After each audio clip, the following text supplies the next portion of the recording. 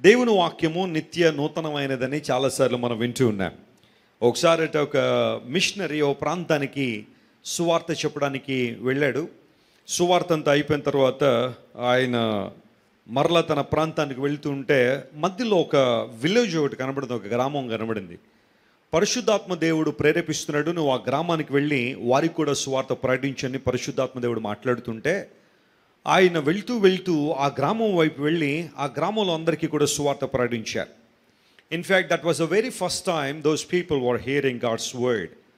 మొట్టమొదటిసారిగా వారందరూ దేవుని మాటలు వింటున్నారు, యేసు ప్రభు సువార్త వింటున్నది. చాలా సంవత్సరాల క్రితం జరిగిన సంఘటన. వాక్యం అంతా విన్న తర్వాత వారిలో అతి తీవ్రమైన ఆసక్తి పుట్టింది, దేవుని వాక్యాన్ని ఇంకా ఎక్కువగా చదువుకోవాలి, తెలుసుకోవాలని. ప్రార్థన చేశారు, అందరి కోసం ప్రార్థన చేసే దావీదును వెళ్ళిపోతుంటే ఆ గ్రామ ప్రజలు అడిగారు, అయ్యా మీరు చెప్పాల్సిన కొన్ని మాటలు మాకు చెప్పేసి ఇప్పుడు వెళ్తున్నారు, అయితే మేము ఇంకా ప్రభువు ప్రేమను తెలుసుకోవాలంటే, దేవుని చిత్తాన్ని తెలుసుకోవాలంటే మేము ఏం చేయాలి అని అడిగారు.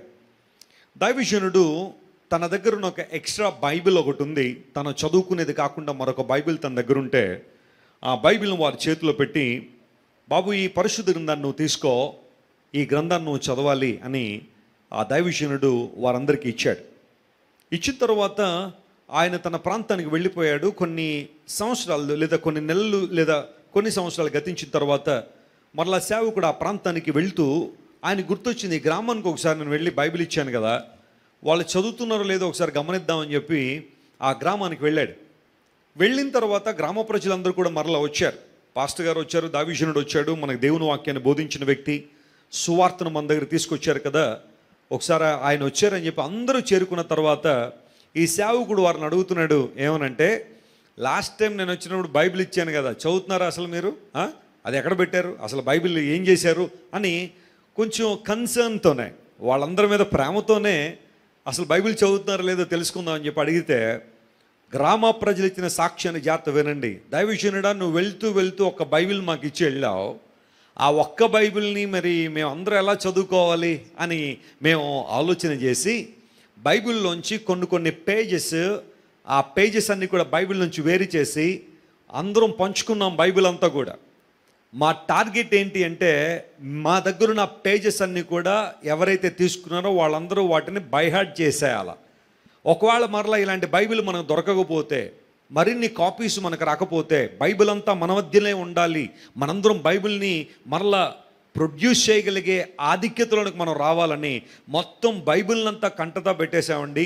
మీకు బైబిల్లో ఏ వచ్చినప్పుడు పరిశుద్ధాత్మ దేవుడు మీతో మాట్లాడుతున్నప్పుడు ఆ మాటలకు మీరు లోబడగలిగితే బలమైన కార్యాలు ఖచ్చితంగా ప్రభువు మీ జీవితంలో జరిగిస్తారు. ఈరోజు దేవుని వాక్యాన్ని చదువుకుందాం. దేవుడు మన జీవితాల్లో ఆయన చేసే కార్యాలను స్పష్టంగా మనం గమనిద్దాం. చూడండి, అపోస్తలుల కార్యముల గ్రంథం, పరిశుద్ధ గ్రంథం తెరుద్దాం అందరూ కూడా. అపోస్తలుల కార్యముల గ్రంథం 26వ అధ్యాయము 18వ వచనాన్ని ఈరోజు ధ్యానాంశంగా మనం చదువుకుందాం.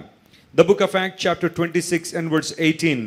దానిలో రాయబడిన మాట, నీవు నన్ను చూచియున్న సంగతిని గూర్చియు, నీవు నన్ను చూచియున్న సంగతిని గూర్చియు, నేను నీకు కనబడబో సంగతిని గూర్చియు, నిన్ను పరిచారకునిగాను సాక్షినిగాను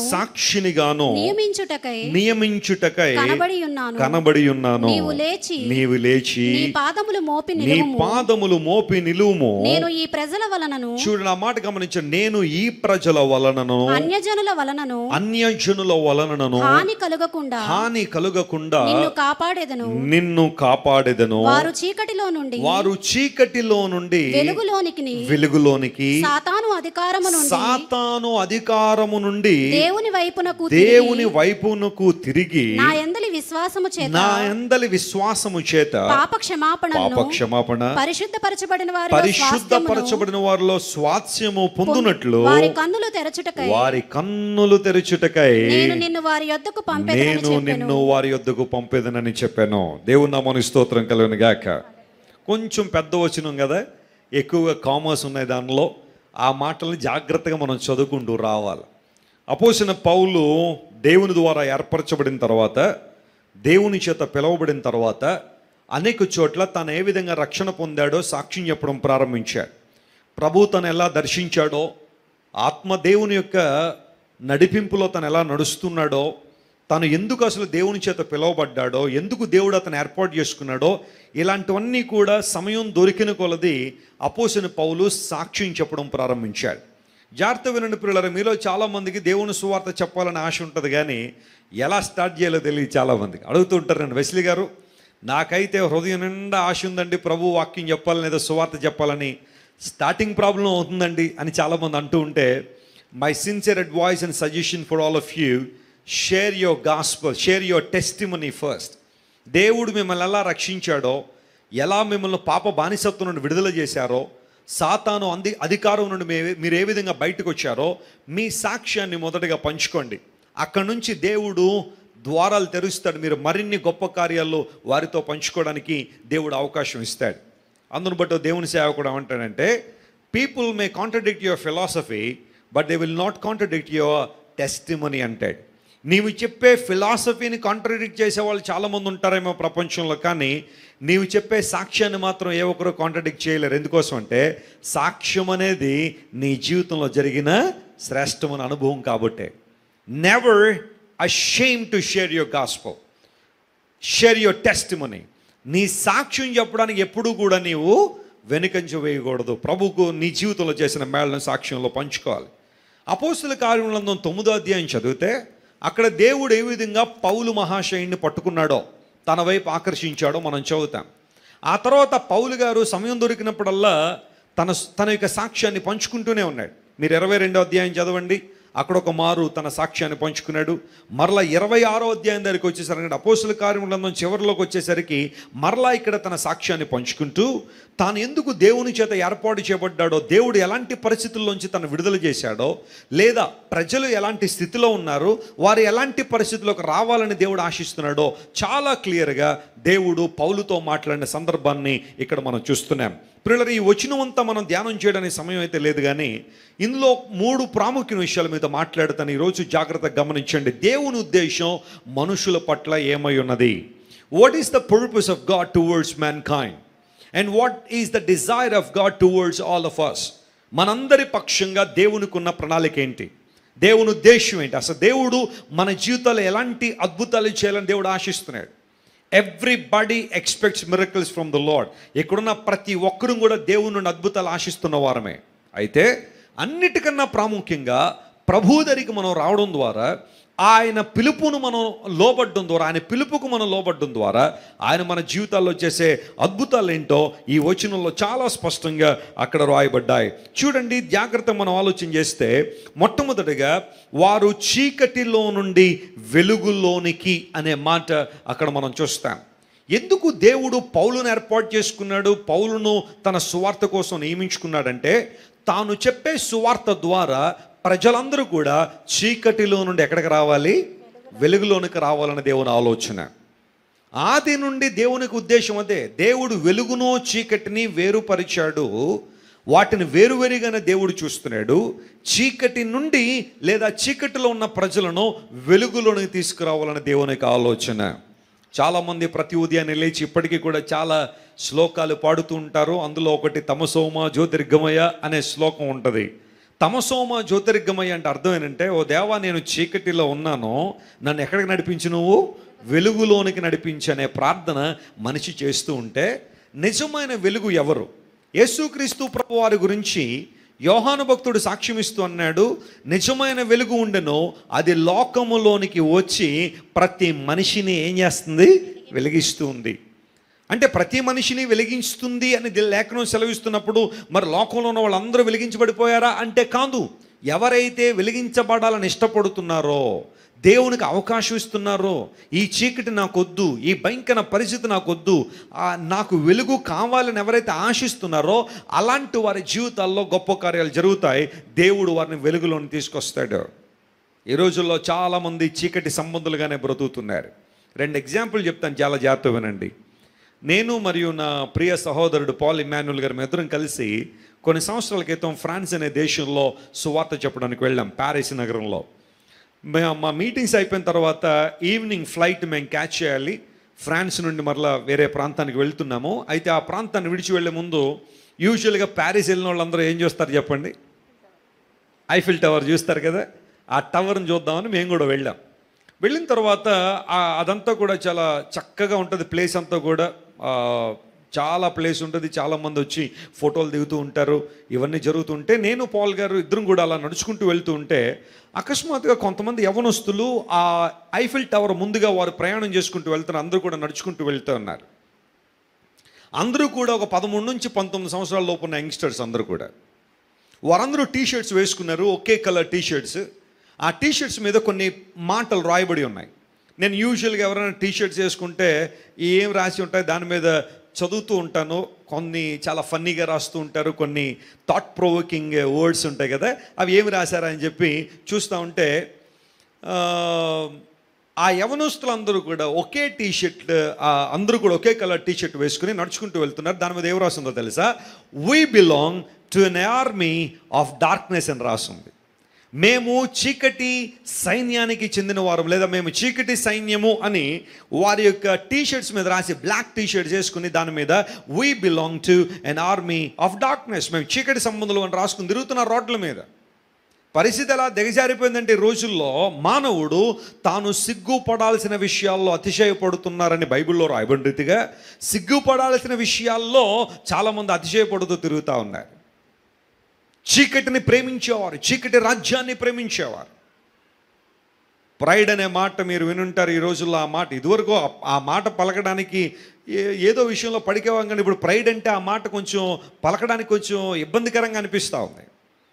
అమెరికాలో కావచ్చు, వెస్టర్న్ కంట్రీస్లో చాలా ప్రాంతాల్లో ప్రైడ్ అనే పదం ఈ రోజున ఒక కొంతమంది వ్యక్తులకు వాడుతున్నారు వాటిని. LGBTQAI+ అని ఒక చైన్ ఉందన్నమాట పెద్దది. అలాంటి వాళ్ళందరూ ఆ మాటను వాడుతూ ప్రైడ్ అని రెయిన్బోలో ఉన్న కలర్స్ అన్నీ కూడా ఒక కలర్ మాత్రం మిక్స్ తీసేసి మొత్తం మిగతా కలర్స్ అన్నీ కూడా ఫ్లాగ్స్ వేసుకుని ప్రైడ్ అని వాటి మీద రాసుకుని తిరుగుతూ ఉన్నారు. అందరూ వారిని యాక్సెప్ట్ చేయాలన్న ఆలోచన చాలా మందిలో ఉంది. మేము లాస్ ఏంజలీస్లో ఉన్నప్పుడు గుంపులుగా ప్రజలందరూ కూడా వెళ్తూ ఉంటే కళ్ళము నీళ్ళు వచ్చి ఎటుపోతున్న ప్రపంచం ఏమైపోతుందని. మానవుడు వెలుగును ప్రేమించకుండా చీకటినే ప్రేమిస్తున్నారు. దేవుడు ఆలోచన ఏంటంటే నువ్వు చీకట్లో ఉండిపోవడం దేవునికి ఇష్టం లేదు, నువ్వు వెలుగులోనికి రావాలని దేవుడు ఆశిస్తున్నాడు. యేసు ప్రభువారు అందుకని లోకానికి వచ్చి జాన్ 8:12 మనందరికీ తెలుసు, నేను లోకమునికి ఏమై ఉన్నాను? వెలుగునై ఉన్నాను. నేను లోకానికి వెలుగునై ఉన్నానని ప్రభువు చెప్పడం ద్వారా ప్రతి మనిషిని ఆయన వెలిగించడానికి ఆయన ఇష్టపడుతున్నారని స్పష్టంగా మనం గమనిస్తున్నాం. ఈరోజు నా జీవితంలో వెలిగించబడిన అనుభవంలో మనం ఉన్నామా? దేవుని వెలుగును మనం పొందుతున్నామా? ఆలోచన చేయాలా. యేసు క్రీస్తు ప్రభువారు నిజమైన వెలుగునివ్వడానికి ఈ లోకానికి వచ్చారు. కొన్ని చెరసాలలు ఉన్నాయి ప్రపంచంలో, చాలా కఠినమైన చెరసాలలు, జైల్ లేదా ప్రిజన్స్ ఉన్నాయి. అందులో కొంతమంది కరడుగట్టిన వ్యక్తుల్ని 23 hours చీకట్లోనే బంధిస్తారు. వారిని బంధించే విధానం కూడా ఎలా ఉంటుందంటే, ఒక చిన్న రూమ్ ఉంటుంది, 2.5 ఉన్న రూమ్ అంతే.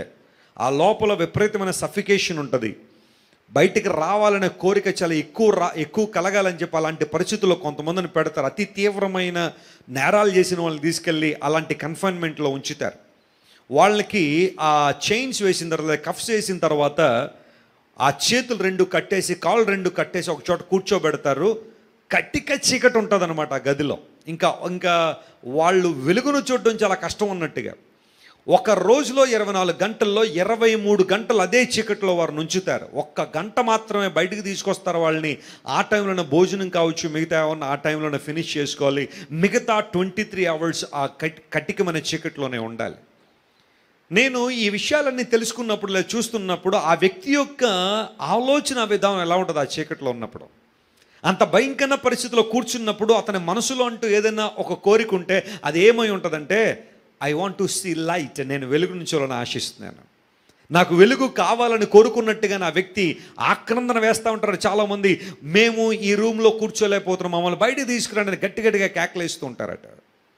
అపవాది కూడా మనుషులను అలాగే చీకటిలో బంధించేశాడు. చీకటి మనుషులను ఏలుబడి చేస్తూ ఉంది. వెలుగును ప్రేమించట్లేదు చాలామంది, చీకటి కార్యాలను ప్రేమిస్తున్నారు. బైబిల్ గ్రంథాన్ని మనం జాగ్రత్తగా గమనిస్తే అపోస్తలుడైన పౌలు అంటాడు, మీరందరూ పగటి యందు నడుచుకున్నట్టుగా మర్యాదగా నడవండి. చీకటి కార్యాలు స్పష్టమైనవి, రాత్రి కార్యాలు స్పష్టమైనవి. మనుష్యులందరూ కూడా చీకటినే ప్రేమిస్తున్నారు కానీ వెలుగును ప్రేమించట్లేదు. ఈరోజు నువ్వు ఇంకా చీకటిలోనే ఉండిపోయావా? పాపం అనే చీకటిలో ఉండిపోయావా? అపరాధములనే చీకటిలో ఉండిపోయావా? సాతాను యొక్క బంధకములు నిన్ను బంధించుండ ద్వారా చీకటిని ప్రేమించే వ్యక్తిగానే ఉన్నావా? ప్రభు నేను వెలుగులోని తీసుకెళ్ళాలని దేవుడు ఆశిస్తూ ఉన్నాడు. ఒకప్పుడు సౌలు కూడా, అంటే నూతన నిబంధనలో మనం పౌలు గారి గురించి మాట్లాడుతున్నాం. ఆయన పూర్వ పేరు సౌలు. వాస్తవానికి సాల్ అనేది హిబ్రూ పదం, పాల్ అనేది రోమన్ పదం. అయితే ఆయన అన్ని జనులకు ఎక్కువగా సువార్త చెప్పడానికి ఇష్టపడ్డాడు కాబట్టే సౌలు అనే పేరు కన్నా పౌలుగా అతను పిలువబడాలని ఆశించాడు. ఎందుకంటే ఎక్కువ మంది నాన్ క్రిస్టియన్స్ని అన్ని జనులను చేరుకోవడానికి ఇష్టపడ్డాడు. వాస్తవానికి సాల్ అనేది కూడా మంచి పేరే, అది హిబ్రూ పదం అనమాట. పౌల్ అనేది రోమన్ వర్డ్ అది. కానీ పౌలు గారు ఆ పేరుతోనే ఎక్కువగా పిలువబడాలని ఆశించాడు. యూదా మత ప్రవిష్టుడిగా ఉన్నాడు. తనకు తెలిసిందే వాస్తవం అనుకున్నాడు, తనకు తెలిసిందే నిజం అనుకున్నాడు, తనకు తెలిసిందే గొప్పదనుకున్న ఆ కటికమైన చీకట్లో ఉండిపోయాడు పౌలు. కానీ ఎప్పుడైతే సిరియా దేశపు క్యాపిటల్ సిటీ డమాస్కస్ దగ్గరికి వస్తున్నాడో, దేవుని యొక్క గొప్ప వెలుగును చూశాడు, ఆయన స్వరాన్ని విన్నాడో, చచ్చిన వాని వలె పడిపోయాడు పౌలు. దేవుని యొక్క వెలుగును చూసినప్పుడు అతనిలో మార్పు వచ్చింది. ఆ రోజు నుండి మరలా పరలోక రాజ్యానికి పిలువబడేంత వరకు కూడా పౌలు మహాశయుడు వెలుగులోనే జీవించాడు. దేవుని నామమునకు స్తోత్రం కలుగును గాక. తాను జీవించడం మాత్రమే కాకుండా అనేక మందిని ఎక్కడ నడిపించాడు? వెలుగులో నడిపించాడు. ఈరోజు నిన్ను నన్ను నిజమైన వెలుగులోని తీసుకురావాలని దేవుడు ఆశిస్తున్నాడు. యేసు ప్రభువు వారి లోకంలోకి వచ్చిన తర్వాత మొట్టమొదటి వార్త ఆయన వచ్చారు అని ఎవరికి తెలిసింది చెప్పండి? గొర్రెల కాపర్లకు. Praise the lord. అయితే ఆ గొర్రెల కాపర్లో ఉన్న కండిషన్ ఏంటి అని మనం చూస్తే బైబిల్ సెలవిస్తూ ఉంది. మీరు ఇంటికి వెళ్ళిన చదవం లూకా సువార్త 2:8 ఆ దేశములో కొందరు గొర్రెల కాపర్లు రాత్రి వేళ తమ మందను కాచుకొనుచుండగా, రాత్రి వేళ తమ మందను కాచుకొనుచుండగా దేవుని దూత వారి మధ్య నిలిచెను.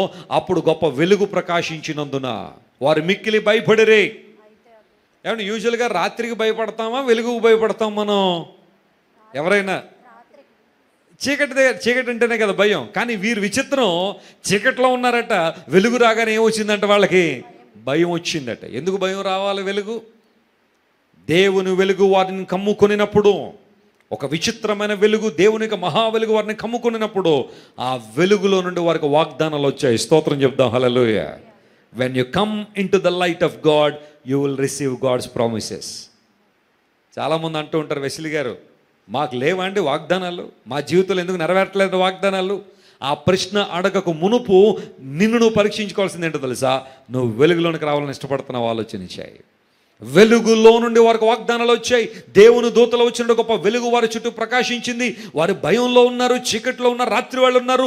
మొట్టమొదటి వాగ్దానం ఏంటో తెలుసా? మీరు భయపడకండి, మీ కొరకు రక్షకుడు వచ్చాడు, ఆ రక్షకుని మీరు చూస్తారు, దానికి ఇదే మీకు ఆనవాలు అని దేవుని దూతలు వారికి చక్కని వర్తమానం చెప్పడంలో అనేక వాగ్దానాలు వారు చూశారు. ఆ వాగ్దానాల ప్రకారం ప్రభువును చూసి వారందరూ కూడా సంతోషంతో అక్కడి నుంచి తిరిగి వెళ్ళారు. ఒకవేళ ఈరోజు ఇంతవరకు నువ్వు చీకట్లో శాంతి లేక, సంతోషం లేక, ఆనందం లేక, ప్రతికూలమైన వాతావరణం మధ్య నువ్వు తిరుగుతూ ఉంటే, వాగ్దానాలు లేక పరదేశిగా నువ్వు బ్రతుకుతూ ఉంటే, దేవునితో మాట్లాడుతున్నాడు. వెలుగులోనికి వచ్చిన ప్రతి ఒక్కడు దేవుని కృపాసింహాసనుడు వాగ్దానాలు పొందుకుంటాడు. హల్లెలూయా. దేవుని వాగ్దానాలు బలీయమైనవి. సాధు సుందర్ సింగ్ గారి గురించి మీలో చాలామంది తెలిసి నేను అనుకుంటున్నాను. ఆయన అంటే ఏదో కొంచెం ప్రత్యేక అభిమానం నాకు. ఎందుకంటే ఆయన కూడా సెప్టెంబర్ 3వ తారీఖున పుట్టాడు. ఆయన, నేను కూడా అదే రోజు పుట్టాను. ఆయన సాధు సుందర్ సింగ్ గారి జీవితం ఎంత ప్రభావవంతమైంది అంటే, భారతదేశంలో రక్తసిక్తమైన పాదాలు కలిగిన దైవజనుడు అని పేరు తెచ్చుకున్నాడు. రక్తసిక్తమైన పాదాలు కలిగిన దైవజనుడు, గొప్ప సువార్తను ప్రకటించిన దైవజనుడు. ఒక రాత్రి వేళ యవన కాలంలో ఉన్నప్పుడు కూర్చున్నాడు. I want to see the real saviour, I want to see creator God. సృష్టికర్త అయిన దేవుణ్ణి నేను చూడాలి, నిజమైన దేవుణ్ణి నేను కనుగొనాలని తలస్నానం చేసి, చన్నీళ్ళ స్నానం చేసి కూర్చున్నాడు ఇంట్లో. యవన కాలంలో ఉన్నాడు. ప్రభువును చూడాలని ఆశ కలిగింది. తనకు తెలిసిన పేర్లన్నీ పిలిచాడు, ఎక్కడ సమాధానం రాలేదు. చివరిలో ఒక పదాన్ని చాలా ఖచ్చితంగా వాడాడు. ఓ సృష్టికర్తమైన దేవా, నన్ను సృష్టించిన దేవా, దయచేసి నాకు కనబడాలి, లేదా నీ స్వరాన్ని వినిపించు, నేను బ్రతకాలని ఆశిస్తున్నాను. అలా గనక నీవు నాకు వినబడకపోతే లేదా కనబడకపోతే రైలు పట్టాల మీద చనిపోవాలని నిర్ణయం తీసుకున్నాడు సాధు సుందర్ సింగ్. ఎప్పుడైతే ఆ పదాన్ని పలికాడో, దేవుని వెలుగుతో ఆ గదంతా నింపబడి జాన్ 14:6లో రాయబడిన వాగ్దానం ఏదైతే ఉందో, ప్రభు చెప్పిన మాట, నేనే మార్గమును, నేనే సత్యమును, నేనే జీవమును అనే మాట ఎప్పుడైతే విన్నాడో, సుందర్ సింగ్ తన జీవితాన్ని ప్రభువుకు అప్పగించిన తర్వాత, వెలుగు సంబంధిగా మారిన తర్వాత, ప్రభువు గొప్ప వాగ్దానం ఇచ్చాడు. నేను నీకు తోడై ఉంటాను, అనేక చోట్ల నేను నా సాక్షిగా వాడుకొని పోతున్నాను. దేవుడు గొప్ప వాగ్దానం ఇచ్చాడు దావీదునికి. దేవుడిచ్చిన వాగ్దాన ప్రకారమే సుందర్ సింగ్ గారిని దేవుడు ఎన్నో విధానాల్లో కాపాడాడు. ఒకసారి టిబెట్ అనే ప్రాంతానికి వెళ్తాడు సువార్త ప్రకటించడానికి. టిబెటియన్స్ వారు చాలామంది బుద్ధిస్టులు, వాళ్ళందరూ కూడా బౌద్ధ మతాన్ని ఆశ్రయించేవారు. కొన్ని బౌద్ధ మతాల్ని ఆశ్రయించే కంట్రీస్ చాలా కష్టంగా ఉంటాయి సువార్త చెప్పడానికి. అలాంటి ప్రాంతాల్లో సుందర్ సింగ్ గారు వెళ్ళి ఒక గ్రామంలో సువార్త ప్రకటిస్తే, ఆ ప్రజలందరూ కూడా అతన్ని తీసుకుని వెళ్ళి విపరీతంగా కొట్టి గాయపరిచి చచ్చిపోయాడు అనుకుని సుందర్ సింగ్ గారిని తీసుకెళ్ళి ఒక బావిలో పడేశారట. ఆ గ్రామంలో ఉన్న నిబంధన ఏంటంటే, చనిపోయిన వాళ్ళని తీసుకెళ్ళి ఆ బావిలో వేసేసి మూత వేసేస్తారు. ఆ తర్వాత కొంతకాలానికి ఆ బాడీ డీకంపోజ్ అయిపోయి అలా ఎముకలు అలా ఉండిపోతాయి ఆ బావిలు. ఇంకా బరియల్స్ కానీ క్రిమేషన్స్ కానీ అన్నీ ఏమి ఉండవు అన్నమాట. ఆ సందర్భంలో సుందర్ సింగ్ గారు చనిపోయాడు అనుకుని తీసుకుని వెళ్ళి ఆ బావి మూత తీసి ఆయన తీసుకెళ్ళి లోపల పడేస్తారు. మళ్ళా మూత వేసిన తర్వాత దాన్ని కీస్, అంటే దాని తాళపు చెవులు ఆ గ్రామ పెద్ద దగ్గర మాత్రమే ఉంటే ఇంకెవరు తెరవడానికి లేదు. సుందర్ సింగ్ గారు లోపల వేశారు పట్టుకెళ్ళి. ప్రియులారా గమనించండి, అర్ధరాత్రి గతించిన తర్వాత ఆయనకి స్పృహ వచ్చిందట. చూసి ఒక్కసారి ఎక్కడున్నానంటే ఎక్కడున్నాడు ఆయన, కట్టిగా చీకటి, ఆ బావిలో పడేశారు, అసలు ఏం కనబట్టలే. తడిమి చూస్తూ ఉంటే చేతుల కన్నా ఎముకలు దొరుకుతున్నాయట, ఎందుకంటే అప్పుడు ముందు చాలా వాటిని అందులో పడేశారు కాబట్టి. ఆ సిచ్యువేషన్లో మనం ఉంటే మనకు అక్కడే మళ్ళీ 2-3 సార్లు హార్ట్ అటాక్ వచ్చేసి ఇంకా అక్కడే చచ్చిపోయి మనం ఇంకా అందులోనే సజీవ సమాధి అయిపోతాం మనం కదా. కానీ సుందర్ సింగ్ గారు చూశారు, మొత్తం అన్ని ఎముకలే పరిస్థితి. ప్రార్థన చేశాడు, ప్రభువా సుందర్ సింగ్ బ్రతికుంటే నీ సువార్త చెప్పాలా, చచ్చిపోతే నీ రాజ్యంలో ఉండాలా, నాకు ఈ స్థితి అయితే వద్దు నాయన. Lord help me and save me, rescue me, I want to share your good news. ప్రార్థన చేశాడు. కాసేపటికి ఎవరో ఆ మూత తెరిచి, సుందర్ సింగ్ ఈ తాడు పట్టుకో అన్నాడట. వెంటనే సుందర్ సింగ్ గారు ఆ తాడు ఆయన దగ్గరికి రాగానే పట్టుకోగానే మెల్లగా ఆ పైన ఆయన తాడు పైకి లాగుతుంటే పైకి వచ్చాడు. వస్తున్నప్పుడు సుందర్ సింగ్ గారు ఆలోచన, అసలు ఈ ప్రాంతంలో నాకు తెలిసిన వాళ్ళు ఎవరు లేరు కదా, అందరూ కలిపే కదా నన్ను కొట్టింది, ఇక్కడ తీసుకొచ్చి ఇక్కడ పడేశారు, నన్ను బాగా ప్రేమించే వాళ్ళు ఎక్కడ ఎవరున్నారు, నా పేరు తెలిసిన వాళ్ళు ఎవరున్నారు, ఎంత చక్కగా ఆప్యాయంగా నన్ను పలకరించే వాళ్ళు ఎవరు, అసలు నన్ను పైకి తీస్తుంది ఎవరు అని ఆలోచన కలిగి ఉండి ఆ తాడుతో పైకి వచ్చిన తర్వాత ఆ తీసిన వ్యక్తిని చూసేసరికి పరవశం చెందాడు. ఎందుకోసం అంటే సాక్షాత్తు ప్రభువే ఉన్నాడంటే అక్కడ. ఆయన దేవుని నామమున స్తోత్రం కలుగుగా. ఆ గోతులో పడిపోయిన సుందర్ సింగ్ని పైకి లాగి దేవుడు బలపరిచి వెళ్ళిన తర్వాత తెల్లవారేసరికి సుందర్ సింగ్ గారు మళ్ళీ సెంటర్లో నిలబడ్డాడు. సువార్త చెప్తున్నాడట ఆయన. కొంతమందిలో ఒక డౌట్ ఏంటంటే, ఈయన ఏమన్నా ఆత్మగా మారి మనల్ని పీడించడానికి వచ్చేసాడని కొంతమందికి ఈ టైపు ఆలోచనలు ఎక్కువ ఉంటాయి. రాత్రి 12 గంటలకు ఎవరైనా ఇంటి ముందు తెల్లచీర కట్టుకెళ్తే వచ్చేసిందండి, ఎవరో దైవం వచ్చేసింది, నన్ను టార్గెట్ చేసిందని అనుకుంటే చాలా. సుందర్ సింగ్ గారు ఆత్మ అయిపోయి మనల్ని పీడించడానికి వచ్చేసాడేమో అని కొంతమంది, సుందర్ సింగ్ లాంటి వాళ్ళు ఇంకోళ్ళు ఎవరైనా వచ్చాడు మరికొంతమంది. సుందర్ సింగ్ నిలబడి చెప్పాడు ఆ సెంటర్లో, దేవుడు నన్ను బ్రతికించాడు, this is the way that God has saved me. ఎందుకు ఈ మాట చెబుతున్నాను తెలుసా? కొన్నిసార్లు దేవుడు నీకున్న పరిస్థితులను విడుదల చేయడానికి శక్తి సామర్థ్యాలు కలిగిన వాడవని నువ్వు గుర్తించగలిగితే, వెలుగు సంపన్నుడైన దేవుడు, తేజోమయుడైన ప్రభు, సమీపింపరాని తేజస్సుల అమరత్వం కలిగిన దేవుడు తన వెలుగుతో మనల్ని నింపాలని దేవుడు ఆశిస్తున్నాడు. స్తోత్రం చెప్దాం, హల్లెలూయా. దేవునికి ఉద్దేశం మనందరూ కూడా చీకటిలో నుండి వెలుగులోనికి రావాలని. రెండోది ఏమనుంది అంటే, సాతాను అధికారము నుండి వారు ఎక్కడికి తిరగాలి? దేవుని అధికారం వైపు తిరగాలి. మొట్టమొదటిగా మనుషులు చీకట్లో ఉన్నారు, వారు వెలుగులోనికి రావాలని దేవుడు ఆశిస్తున్నాడు. రెండవది, మనుషులు ఏ అధికారం క్రింద ఉన్నారట? సాతాను అధికారం క్రింద ఉన్నారు. అందును బట్టి లేఖనాల్లో చాలా మాటలు ఉన్నాయి. ప్రకటన గ్రంథంలో దేవుడు సంఘాలతో మాట్లాడుతూ ఆయన మాట్లాడిన మాట ఏంటంటే, సాతాను సింహాసనం వేసుకున్న స్థలంలో కాపురం ఉన్నావని నాకు తెలుసు అన్నాడు ఆయన. చాలామంది ఈ రోజుల్లో సాతాను అధికారం క్రింద ఉండడానికి కారణం ఏంటంటే, తమకు తెలియకుండానే సాతాన్ను ఆహ్వానించేవాళ్ళు తమ కుటుంబాల్లోని, తమ జీవితాల్లోనికి. ఒక కుటుంబం మా దగ్గరికి వచ్చింది, వెస్లీ గారు, మా ఇంట్లో అస్సలు సమాధానం లేదండి, మా ఇంట్లో అస్సలు ఆనందం లేదండి, సంతోషం, ప్రతి చిన్నదానికి గొడవలేనండి, నా భర్త ఏదో అంటాడు, అదేమో నాకు ఇంకోలా అర్థం అవుద్దండి, మా ఇద్దరి మధ్య గొడవలు వస్తాయి. నేనేదో అంటాను, ఆయనకు ఇంకోలా అర్థం అవుద్దండి, మా ఇద్దరి మధ్య గొడవలు వస్తాయి. మేమిద్దరం ఏదో మాట్లాడుకుంటే పిల్లలు ఏదో వింటారు, మళ్ళీ వాళ్ళకి మాకు గొడవలు వస్తున్నాయి. అసలు మా ఇల్లు ఏమైపోయింది, చిన్న సైజు నరకంలో మారిపోయిందండి అన్న. నేను అడిగాను ఓ ప్రశ్న, మీరు ఉదయాన్నే లేచిన తర్వాత మీ ఇంట్లో మీరు చేసే పని ఏంటని అడిగాను. ఆయన ఒప్పుకున్నాడు, కుటుంబ యజమాని. మేమండి ఉదయాన్నే లేచిన తర్వాత మా ఇంట్లో అప్పుడు సీడీ ప్లేయర్లు ఉండేవి, ఇప్పుడు అన్ని సీడీ ప్లేయర్లు కనుమరుగైపోయినాయి. పిల్లలకి సీడీలు అంటే కథలుగా చెప్పాల్సి వస్తుంది కదా. డివిడీలు అనేవి ఒకటి గుండ్రంగా ఉండేది, డిస్కోట్ ఇలా తిరుగుతూ ఉండేది. అప్పుడప్పుడు గీతల పండి అంటే అది పనిచేసేది కాదని చెప్తా ఉండాల్సింది. మన తరంలోనే ఎంత మార్పు వచ్చిందో చూడండి. క్యాసెట్ల నుంచి డివిడీలు, సీడీలు, ఇప్పుడు సీడీల నుంచి ఇంకన్నీ ఐపాడ్లు, అవి ఇవి. రేపొద్దున్న ఇలా తలపైకెత్తి నాకు ఆ పాట కావాలంటే ఆకాశంలో వినబడిపోయినా మనం ఆశ్చర్యపడక్కర్లే. అది కూడా మన ఒక్కళ్ళకే. అలాంటి ఫెసిలిటీస్ కూడా వస్తాయి రానున్న రోజుల్లో కదా. ఇప్పుడు ఇయర్ ఫోన్స్ కూడా ఇప్పుడు చెవిలో పెట్టక్కర్లా, చెవి కింద పెట్టుకుంటే చాలు. ఇక్కడ పెట్టుకుంటే ఎంత చక్కగా వినబడుతుందో అలా వినబడు. చైనా వాళ్ళు ఆల్రెడీ ఇంకా ప్రతిసారి ఆ ఇయర్ ఫోన్స్ కానీ ఎయిర్ పాడ్స్ కానీ చెవిలో పెట్టడం ద్వారా మరలా ఏమన్నా ప్రాబ్లమ్స్ వస్తాయని ఇప్పుడు చెవి క్రింద ఇక్కడ పెట్టుకున్నా చాలు, చాలా చక్కగా వినబడుతున్నాయి. మరి ఇక్కడ పెట్టినట్టు రేపొద్దున అక్కడ పెట్టినా వినబడుతుంది అనడంలో పెద్ద సందేహం అక్కర్లా కదా. మీరు ఉదయాన్నే లేచిన తర్వాత చేసే పని ఏంటని అడిగాను. ఆయన ఇచ్చిన ఆన్సర్ ఏంటో తెలుసా? మార్నింగ్ లేచిన తర్వాత మా ఇంట్లో పెద్ద సీడీ ప్లేయర్ ఉంటుందండి, ఖచ్చితంగా 2-3 సినిమాల పాటలు పెట్టుకుంటా అన్నాడు. That's it. అది చాలు సాతాను గడు మీ ఇంట్లోకి ఎంటర్ అయిపోవడానికి, సాతాను మీ ఇళ్లలోనికి ఎంటర్ అవ్వడానికి అవి చాలు. సాతాను అధికారం క్రింద నలిగిపోతున్న మనుషుల జాగ్రత్త వినండి. ఎట్టి విధానాలను సాతాను నీ కుటుంబంలోకి ఆహ్వానిస్తున్నావు ప్రతిరోజు. కొంతమంది చదవకూడని పుస్తకాలు ఇళ్లలోకి తీసుకొస్తూ ఉంటారు. ఎక్కడికో వెళ్తారు, లైబ్రరీలో ఏదో చూస్తారు పుస్తకం, అది వాళ్ళకి అవసరం లేదు, చదవాల్సిన అవసరం లేదు, కానీ ఏదో చదవాలని ఆశతో తీసుకొస్తారు. You are inviting devil in your house. అలాంటి వస్తువులు ఏమైనా ఉన్నాయా నీ ఇంట్లో? తీసి బయట పడేసే ఈరోజు. ఆ పాపానికి సంబంధించిన సీడీలు ఏమైనా ఉన్నాయా, లేదా దానికి సంబంధించిన ఆ పాటలు కానీ అలాంటివి ఏమైనా నీ ఇంట్లో పెట్టుకున్నావా? తీసేసే బయట. ప్యాకెట్ ఆడేవాళ్ళు కొంతమంది ఉంటారు, పాస్టర్ గారు రాగానే క్లాత్లు వేసి కప్పేస్తూ ఉంటారు, తెల్ల గుడ్డేసి, కిందంతానేమో నల్ల ప్యాకలు, పైనంతా ఏంటి చెప్పండి, తెల్ల గుడ్డలు. ఎవరినా నువ్వు మోసం చేసేది? ఎవరు నువ్వు మోసం చేస్తున్నావు నీ జీవితంలో? దేవుడు మాట్లాడుతున్నాడు, రిమూవ్ దెమ్ టుడే. నువ్వు సాతాను అధికారం నుంచి బయటకు రావని దేవుడు ఆశిస్తూ ఉన్నాడు. ఎంతోమందిని సాతాను ఏలుబడి చేస్తున్నాడు ఈ రోజున. వాడు అనేక మందిని ప్రభావితం చేస్తున్నాడు. కొన్నిసార్లు సాతాన్ అంటే మనకు ఒక పిక్చర్ ఉంటుంది.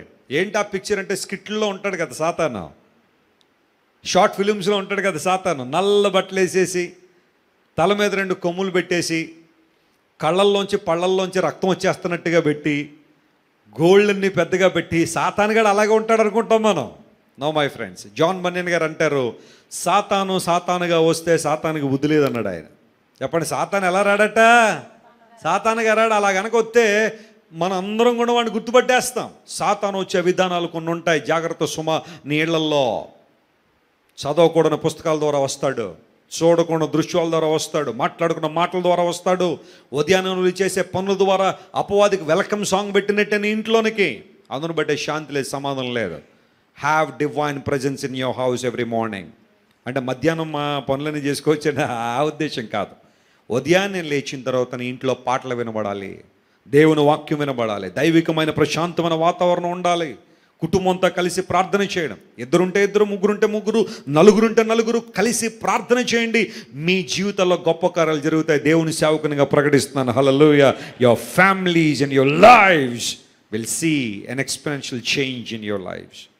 గొప్ప కార్యాలు జరుగుతాయి. సాతాను అధికారం క్రింద నలిగిపోతున్న మనుషులు దేవుని వైపు తిరగాల, దేవుని సన్నిధికి రావాలి, దేవుని యొక్క ప్రభావంతో వారు నింపబడాలి, దేవుని యొక్క శక్తితో వారు నింపబడాలనే దేవుని యొక్క ఆలోచన.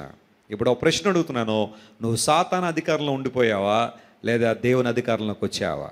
సామెతల గ్రంథం 3వ అధ్యాయం 5-6 వచనాలు చదువుతాం. చూడండి త్వరగా. సామెతల గ్రంథం 3వ అధ్యాయం 5-6 వచనాలు చదువుదాం.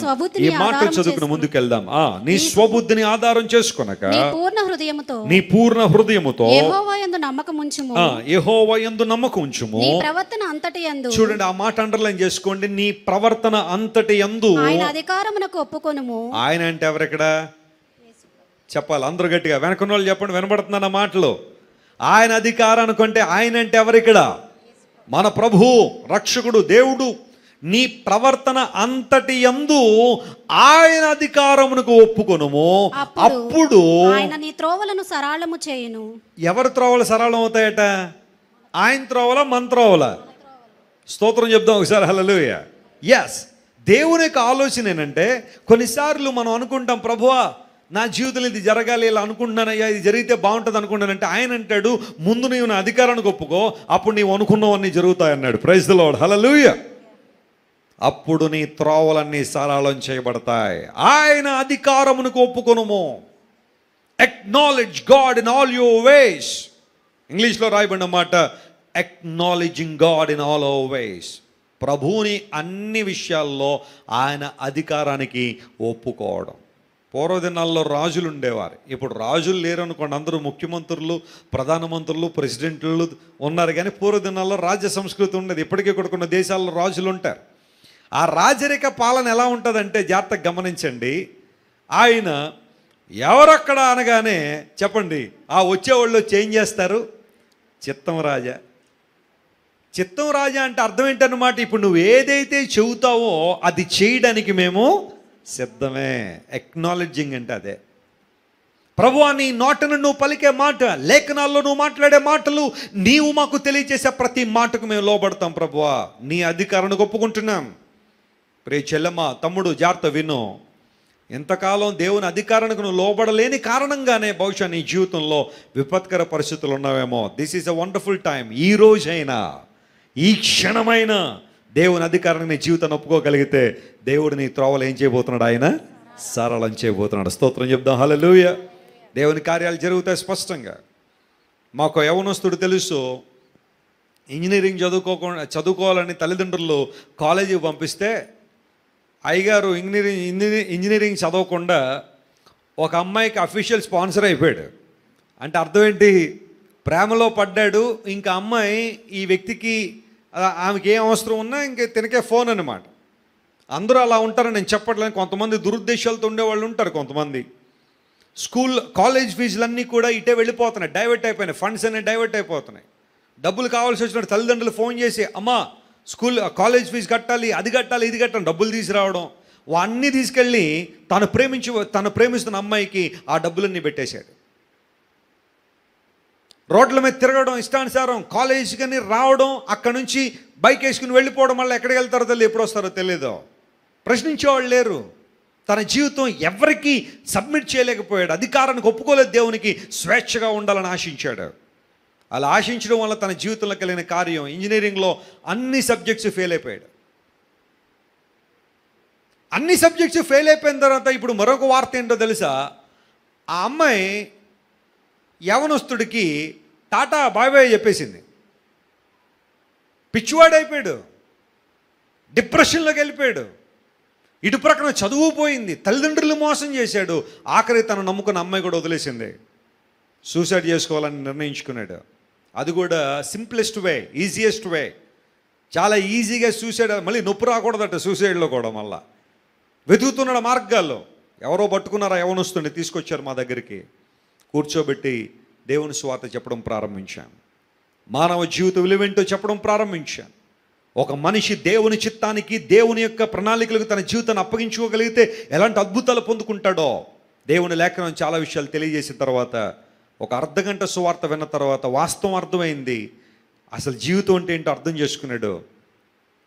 ఒక నిర్ణయానికి వచ్చాడు, వెస్లీ నా బ్రతికితే యేసయ్య కోసం బ్రతుకుతానో, దేవుని కోసం నా జీవితాన్ని అప్పగిస్తానని.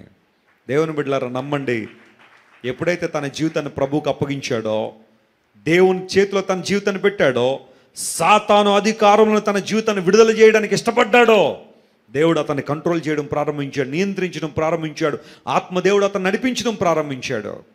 తన శరీరాన్ని తన స్వాధీనంలో ఉంచుకున్నాడు, తన కోరికలను తన స్వాధీనంలో ఉంచుకున్నాడు. ప్రార్థన చేయడం ప్రారంభించాడు, వాక్యాన్ని చదవడం ప్రారంభించాడు. ఆ తర్వాత వచ్చాడు, వెస్లీ అన్న సబ్జెక్టులన్నీ ఉండిపోయినాయి అన్న, ఏం చేయమంటావు? చదివి పాస్ అవ్వు. దేవుని సేవకులకి అంతకుమించి ఏం చెప్తాం? స్లిప్పులు పెట్టమంటావు లేదా గైడ్లు పెట్టుకోమని చెప్తా? నువ్వు చదవాలా, పాస్ అవ్వాలి. నాకు తెలిసినవో కొన్ని టెక్నిక్స్ చెప్పాను చదవడంలో. ఇలా ఇలా చదివితే సబ్జెక్ట్ బాగా గుర్తుంటుందని నేను చదివేటప్పుడు నేను ఫాలో అయిన టెక్నిక్స్ అని. మ్యాథమెటిక్స్ అంటే చిన్న విషయం కాదు కదా, అన్ని ఫార్ములాస్ ఇవన్నీ చాలా జాగ్రత్త గుర్తుపెట్టుకోవాలి. అప్పుడు నేను ఎలాంటి టెక్నిక్స్ అయితే ఫాలో అయ్యేవాడిని అవన్నీ కూడా చెప్పాను. కాసేపు కూర్చోబెట్టి ఇవి ఏదో ఉపయోగపడితే నీకు ఇలా చదువు పాస్ అవుతావని. నమ్మని దేవుని బిడ్డలారా, ఒక అటెంప్ట్లో మొత్తం అన్ని సబ్జెక్టులు పాస్ అయ్యాడు. దేవుడు విజయాన్ని ఇచ్చాడు తన జీవితంలో. గొప్ప కార్యాలు జరిగాయి. క్యాంపస్ సెలక్షన్ జరుగుతుంది కాలేజ్లో. 400 మంది ఉన్న ఆ కాలేజ్లో ఫస్ట్ స్టూడెంట్ సెలెక్ట్ అయ్యాడు క్యాంపస్ ఇంటర్వ్యూలో. దేవుడు అంతగా హెచ్చించాడు. దేవుడు నామమున స్తోత్రం కలుగునుగాక. సాతాను అధికారంలో ఉన్నప్పుడు మోసగించబడ్డాడు.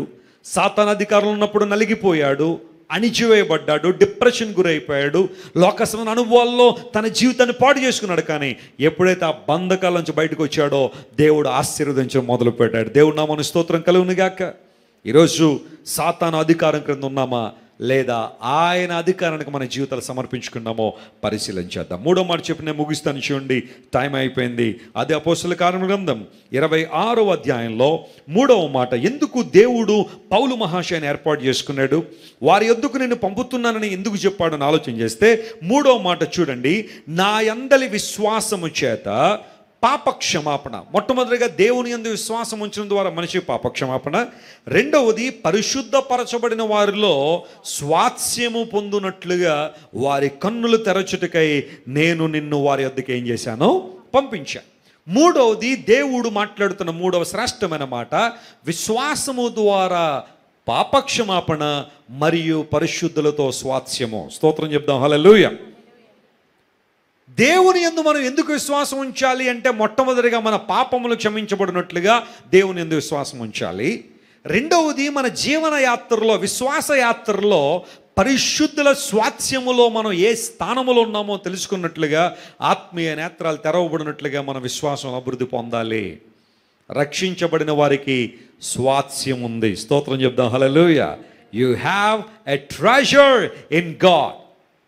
రక్షించబడిన దేవుని బిడ్డలు ఆత్మ సంబంధంగా పేదవాళ్ళు కాదు. బహుశా శారీరక సంబంధంగా నీకు కొన్ని ఫైనాన్షియల్ ట్రబుల్స్ ఉండొచ్చు, ఒకవేళ కొన్ని సందర్భాల్లో పేదరికంగా ఉండను వెళ్ళుండొచ్చేమో. కానీ లిజన్ టు మీ, విశ్వాసంలో మనందరం కూడా భాగ్యవంతులము అని యాకోబు అనే దైవజనుడు తన పత్రికలో రాశాడు. We are rich in spirit, we are rich in faith. విశ్వాసంలో మనందరం కూడా భాగ్యవంతులమే.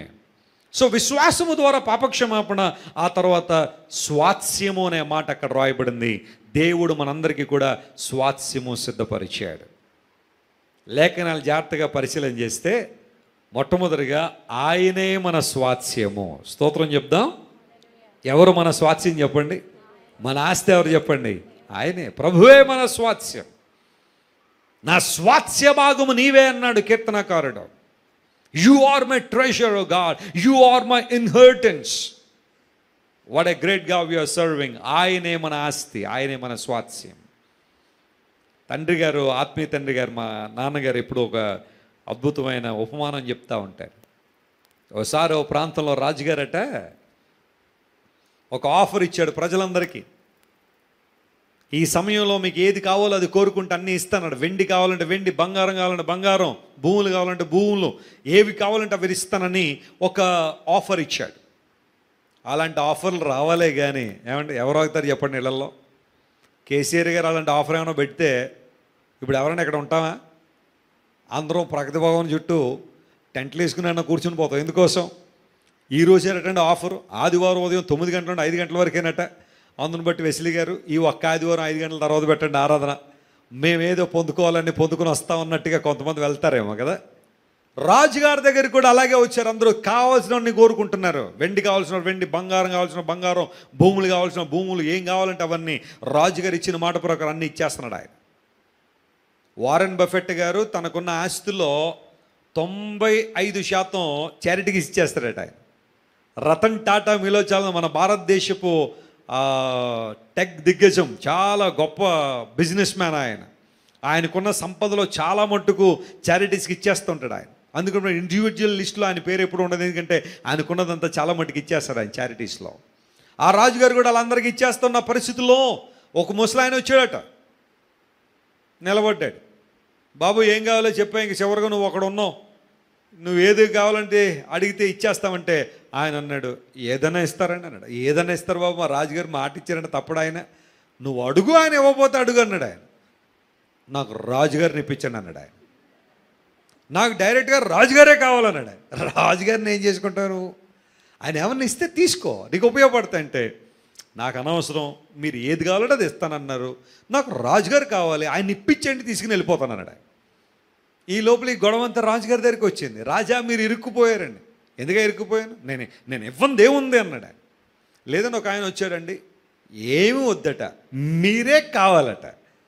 నేనా, నన్నేం చేసుకుంటాడు, మేము కూడా అదే అడిగామండి, కానీ ఆయన ఏం చెప్పట్లేదు, మీరు కావాలన్నాడు అంతే. ఉన్న మాట ప్రకారం రాజుగారు పైకి లేచి వెనకాల బ్యాక్గ్రౌండ్ వస్తుంది, దానిలో వచ్చేసాడు ఆయన. వచ్చి రాగానే, బాబు ముసలాయన నన్ను ఏం చేసుకుంటావు, ఏం చేసుకుంటానో మీకు అనవసరం, మీరు మాత్రం వచ్చేసేయాలి. సరే ఇప్పుడు నేను రావడానికి సిద్ధంగా ఉన్నాను, ఎక్కడికి వెళ్దాం అన్నాడు. మన ఇంటికి వెళ్దాం వచ్చాడు అన్నాడు. సరే బయలుదేరి రాజుగారు ముసలాయన. తేరా ఇల్లు ఎక్కడ ఉంది అంటే ఒక తాడి చెట్టు కింద చిన్న పూరు గుడిసే. రాజా ఈ రోజు నుండి మన ఇల్లు ఇదే, రండి లోపలికి అన్నాడు. రాజుగారు అప్పటిదాకా అంతఃపురంలో ఉన్నవాడు ఆ ఇంట్లో 2 నిమిషాలు ఉండలేకపోతాడు ఆయన. ఆ నొలక మంచం, పట్టి మంచం ఇవన్నీ ఉండలేకపోతాడు. పరిస్థితి అంతా చాలా విచిత్రంగా ఉంది. ఈ లోపల రాజుగారు బాగా నడిచారేమో, ఆకలేస్తుంది, ఏమైనా ఉందా తినడానికి అన్నాడు. ఎందుకు లేదండి, నిన్నటి నుండి దాచిపెట్టాను మీకోసం నూకలు జావా, రండి రాజా తీసుకున్నాడు. నూకలు జావా తీసుకున్నాడు. అక్కడక్కడ పురుగులు తిరుగుతున్నాయి దానిలో. చూశాడు, అక్కడ డిసప్పాయింట్ అయ్యాడు. పరిస్థితి అంతా గమనించిన తర్వాత మంత్రి గారిని పిలిచాడు. నేను ఈయనతో ఉండడం కుదరదు, కానీ ఈయన్ని నాతో పాటు పెట్టేశాను అంతఃపురంలో అన్నాడు. ఈయన స్టేటస్ మారిపోయింది. ఈ ముసలాయన్ని పట్టుకొచ్చి రాజుగారు అంతఃపురం ప్రక్కన ఒక చక్కని గదిలో ఆయన ఉంచారు. రోజు రాజుగారు భోజనం చేస్తున్నాడు. రాజుగారి బట్టలు అతనికి వేస్తున్నారు. రాజుగారు ఎక్కడైతే సింహాసనం మీద కూర్చుని ఆయన తీర్పులు చెప్తున్నాడో, ఈయన కూడా కూర్చుని మీరు ఉండండి రాజు నేను చెప్తున్నాను, ఈయన చెప్పేస్తున్నాడు ఆయన. ఎందుకోసం, మరి రాజుగారిని కొనుక్కున్నాడు కదా, తీసుకున్నాడు కదా.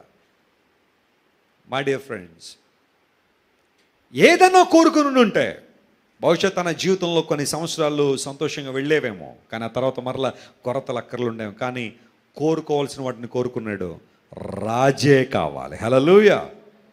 నీ ఉంటే నాకు చాలు యేసయ్య అనే పాట మీలో ఎంతమందికి వచ్చా నాకైతే తెలియదు, కానీ రోజుకి ఒక్కసారి నా పాట నేను హమ్ చేస్తాను. కారణం ఏంటో తెలుసా, ఈ లోకంలో నా యేసయ్యతో ఏది సాటి రాదు. స్తోత్రం చెప్పండి. హల్లెలూయా.